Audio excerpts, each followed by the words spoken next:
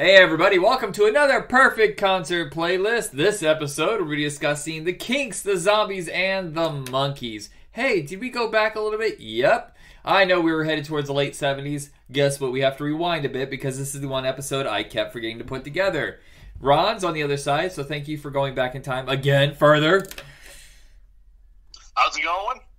All right. I'm okay going back. I love going back. Now, this list was a little torturous because we're trying to find two bands that go with the Monkees, and I really hemmed and hawed over one that my mother suggested because the Monkees, I think, is her favorite band. She said the Herman's Hermits, and I was torn between the Zombies and Herman's Hermits, but hopefully we made the right choice. Don't be upset with us. So I believe you went first last time, right? Go for it. Okay. Take the wheel, my boy. All right. So, opening up for this massive... If you haven't listened to the show before, it's basically we pick three bands, unless they're really popular. You know, we do two, and if it's the Beatles, we did one. Basically, we put together, hey, if we had unlimited time and money or whatever, you know, we could bring people, you know, back from the dead, bands back together, whatever, and had them play whatever songs we wanted for our perfect concert playlist. Who would they be and what would they play? So that's the concept. So the Zombies are going to open, and there's a couple obvious ones in here, of course, but I went a little bit deeper into their catalog. Time of the season. I know that's not exactly how you kick off a concert.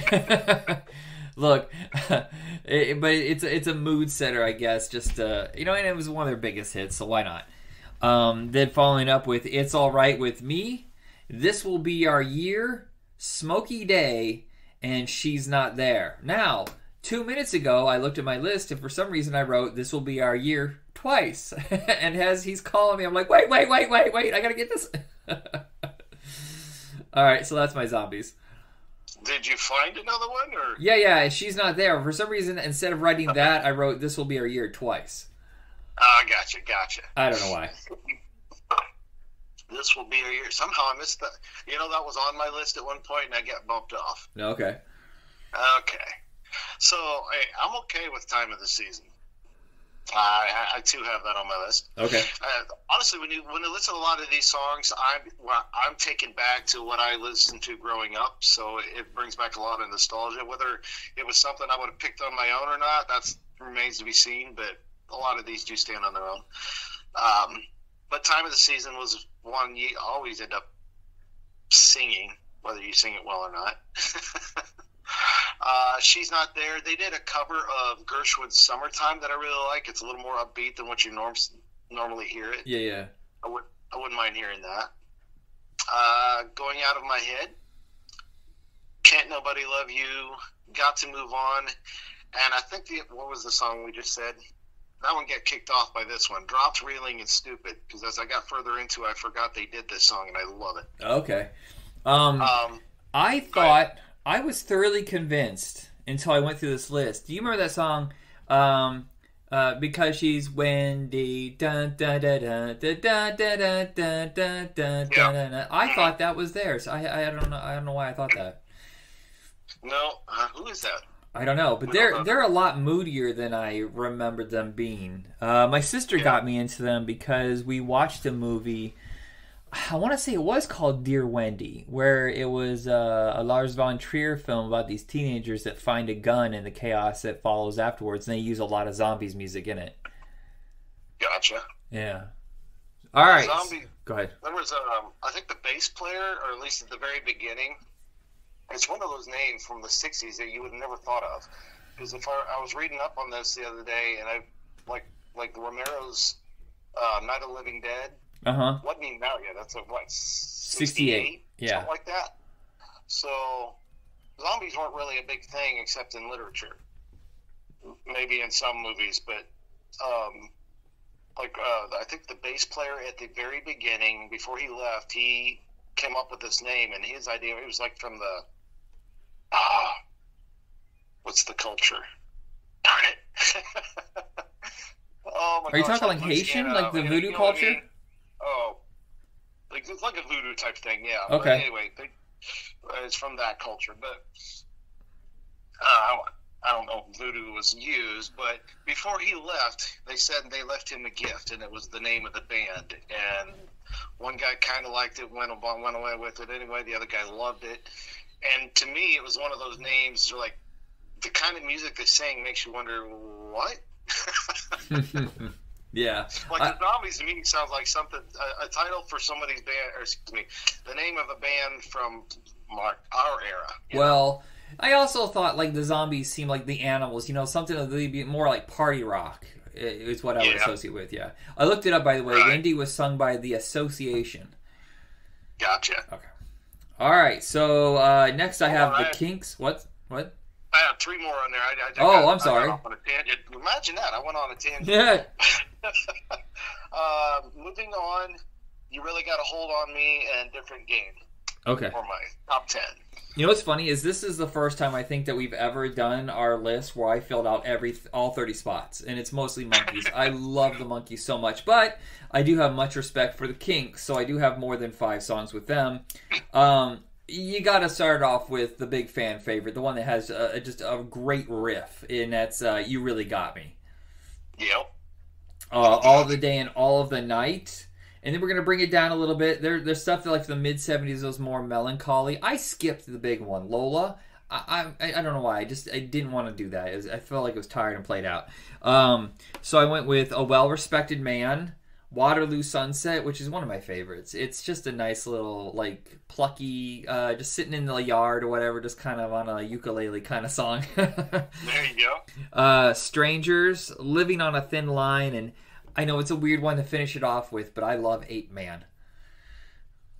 What? Ape Man. How do I not know that one? It's fun. Go listen to it. It's a goofy little song that they did like in the early run of their career. So Ape Man, like I am. Okay, never mind. I am an Ape Man. Yeah. Okay. All right, your turn. Okay, so my group. Sorry, I went with Yo Yoda. Lola.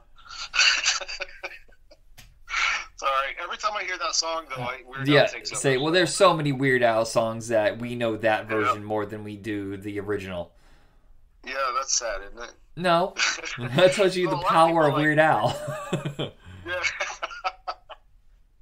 A lot of people, I mean, they say that if Weird Al's covered you, you've made it, right? Yep, basically. Unless you print, and he's like, no way. But anyway. Let's see. You Really Got Me. Sunny Afternoon. All Day and All the Night. Living on a Thin Line. Love them. Do It Again. That's easy for you to say. Celluloid Heroes was a fun one. Okay. Don't Forget to Dance. I'm Not Like Everybody Else. Where Have All the Good Times Gone? I absolutely love this. Whenever I hear the Kinks, this is the song. Yeah, that one almost made my list. Lola. I had no idea they sung Lola. When I think of the Kinks, I think of Where Have All the Good Times Gone? That's the song. Yeah. It's so funny. Their career was a lot longer than a lot of these guys. They went decades. I mean, they started in the mid-'60s and went to the early '80s with, like, top 40 hits. Yeah. So I did have a bonus, Last of the Steam-Powered Trains. It's just a fun one. And that's my list. Yeah. All right, so the Monkees, mine is expansive. I don't know how far in you went. I was going to tell you to listen to their last album, but I forgot. So the Monkees are weird because they're one of the only bands that I know of that was put together for a TV show. They didn't pre-exist and then get a TV show. Right. And they didn't get a lot of respect because I think people forget that they were doing the show, doing the concerts, and also recording the albums constantly for like 3 or 4 years. There was no breaks whatsoever. And they didn't really have time. So they're on tour, so they can't record the album, so they have session players in there. They have other people writing their songs. We had Neil Diamond writing a couple of their great ones. Carole King or whatever. It's just the way it was. It was just 1,000 miles per hour. I don't know how the Beatles did it. How they shot movies, how they were on tour constantly, recording like 3 albums a year. I don't know how they did it. It's amazing, but it's also not a shock that they burn out after 5 years, or 6, 5 or 6 years. And then the same thing with the Monkees. So, like, halfway through, they decided to take more control of their music, and this is something that Mike Nesmith was trying to push from day one. But he wasn't exactly pop friendly. He wrote more like folksy, country, more pensive kind of stuff, and Peter was more of a blues guy, and it was kind of just like breaking not only like with the label, but also like the band apart themselves because they had their own ideas of what they wanted to do. So yeah, the show only lasted, I think, 2.5 years, maybe only 2. And then by 1968, and they did that movie Head. I don't know if you've ever seen it. Have you? I have not seen it, no. It's very strange because it's almost like an anti-movie. It's more of the beginnings of MTV. And there is a story that goes through it, but it's so threadbare, and basically they could just have a music video to music video to music video. That's the whole movie. There's really it's not a plot oriented thing. And this would be kind of like a Beatles thing too, wasn't it? Well, I think I never seen a Beatles movie, but I thought that they were more plot oriented. But I don't know. No, that's what I'm saying. Where it seemed really thin, the plot. Oh, okay. There was one. And a lot of it was about them dealing with the gain and loss of fame. And then by 1969, the band was just completely falling apart. Everybody was gone except for Mike and Mickey. And, they had the 80s revival when Nick at Night debuted, and all of a sudden the Monkees exploded, and they were shown on MTV, and they came back. And I don't know, they're one of these guys that like every 10 years they'll have a comeback, but now we only have one left, and I'm a little worried because he canceled all his upcoming dates because he wasn't feeling very good, and that worries me to no end. I saw them 10 years ago or so, and it was a phenomenal concert, but I still regret not being able to see when Davey was part of it. I took my mom for her birthday to see them, and it was just an absolutely wonderful event.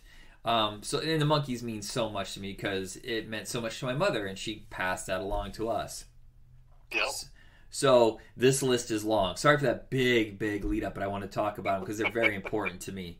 And you have that too. You have bands that were passed down to you that weren't of your generation, but they're very important to you. That's this list right here. Yeah. So I'm going to start off with a couple obvious ones, but then I get like deep into the weeds here. I'm a Believer and Last Train to Clarksville. Just full on rockin'. Yeah. Mickey is the rock and roll guy. Davey was the ballad guy, and then I said what the other two were. And there's a lot of, you're not going to know just by name, but a lot of these are Mike Nesmith stuff because his is more thoughtful, I think. But Tapioca Tundra, a song my mother doesn't even know, is number 3. No. Number 3 is Door into Summer, and then Tapioca Tundra. Valerie, which is a big rockin' epic song. You Just May Be the One. Here's one, Mary Mary, which we know, our generation knows because it was covered by Run DMC. Do you remember that one? Oh, Mary, Mary, why you bugging? No. Look Out, She, and I think their last single, which was off like the 2015-2016 album, was called You Bring the Summer, which I think is a fantastic song. Yeah. And the guys from Fountains of Wayne, they wrote a bunch of songs for that final album, so it has a more like current poppy feel if you know Fountains of Wayne. Okay, and then another one that threw my mother off because she doesn't know it by the name, but Randy Scoose Git. Yes. She Makes Me Laugh, which is also off the last album. Okay, now this is the first time I've ever done this. I'm flipping the page, guys. Flipping the page. A bluesy, kind of like a grungy song for them back in the 60s was Going Down. Your Auntie Griselda, which is so much fun. It's so weird. I don't know that one. That one was played on the show a bunch. Now, everybody knows the opening song, which I skipped on this because I think it's too obvious. I think that's the kind of thing they would play like in some montage video before the concert even starts, just to warm you up. But For Pete's Sake is the song that plays at the end of the show. This generation, that's the one that they always played. Pleasant Valley Sunday. Tomorrow is going to be another day, which is one of their final as a band, I think. And before they broke up in the 70s. And I just another kick-ass rock and roll Mickey Dolenz led song. I'm Not Your Stepping Stone. That's how I'm ending it. I'm not your stepping stone. Yep. All right, now taking a breath. Now letting you talk. I probably could have dug into the weeds too, but I didn't on this one. So I kind of kept it down. I was with you with the theme. I kind of wanted that to be like, that's exactly what I wanted. They would walk out on stage or something along those lines with that music playing, or whether they did the whole song or not, I don't know. But I'm a Believer, and Last Train to Clarksville, of course, have to be on that list. Valerie, I think we got a lot of the big ones here. I think. But You Bring the Summer was a good one. Words. This one sounds like something you and I and a couple of other guys in college would have done around 2 a.m. when I had the guitar out and we're just screwing around with lyrics, right? Yeah. Gonna buy me a dog. I know. I almost made that one. I even wrote it down, and I was like, man, it's between that and Going Down. I don't know. I mean, you were so good at just coming up with lyrics on the fly. I could lay down the chords. We'd have a hit. I really wish we hadn't accidentally erased all that silliness that we did. No kidding. All right. Listen to the Band. That's one of their. Yeah, that was another one where I really wanted to add. Take a Giant Step. Tomorrow's going to be another day is a really good, sweet song. Yeah, Take Another Step is a good one. That one's almost trippy. Like, it almost feels like it belongs on, like, Sgt. Pepper kind of thing.